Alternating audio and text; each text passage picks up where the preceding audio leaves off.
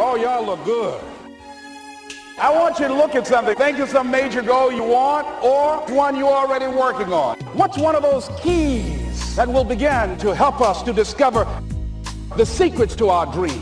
To repeat after me, please, with power and conviction. Say, it's possible. It's possible to get back in the game again.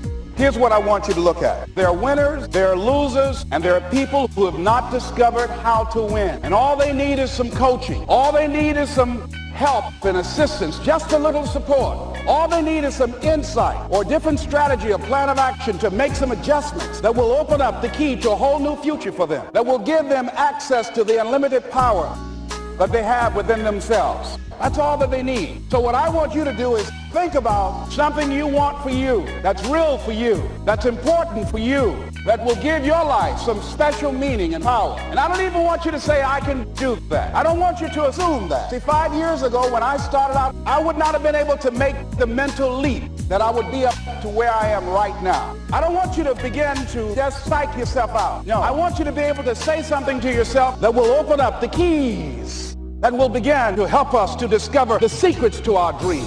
Give them access to the unlimited power that they have within themselves. That's all that they need. It will be a benchmark to keep you in the game, to keep you moving forward, experimenting and readjusting your strategy and your plan of action, continuously looking for ways to win. What is that something? When you got an idea you want to move on, you might not have the money, you might not have the education, you might not have the support or the resources you need. What is that something that can keep us going, that will enable us to act on our dream?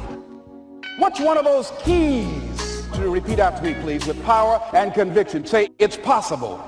It's possible. All I want you to do when you look at your dream, just say to yourself every day, it's possible. Just say that every day to yourself, it's possible. Because what does that do? It begins to change your belief system. The way in which we operate is a manifestation of what we believe, what's possible for us. Whatever you've done up to this point, to reproduction of what you believe subconsciously that you deserve and what's possible for your life. Most people operate out of their personal history, out of their memory, things they've done, things they've experienced, things they've seen, things that they have observed. What I'm suggesting that you operate out of a larger vision of yourself. I want you to see yourself doing what you want to do, experiencing what you want to experience, having what you want to have, doing what it is that gives your life some meaning and value. What's one of those keys? See yourself doing what you want to do, experiencing what you want to experience, having what you want to have, doing what it is that gives your life some meaning and value. Operate out of your imagination, not your memory. Because whenever you look at where you want to go, I'm wanting to warn you, you will have some conversation back here after you go through the data that you've experienced in life saying you can't do it. And so what you want to begin to do is ignore that inner conversation. Well, most people, ladies and gentlemen, when something happens to them, what they do is they begin to believe that that's the way it is. That's the way it's always been. And they can't see the possibility of it being any different. Just say to yourself every day, it's possible.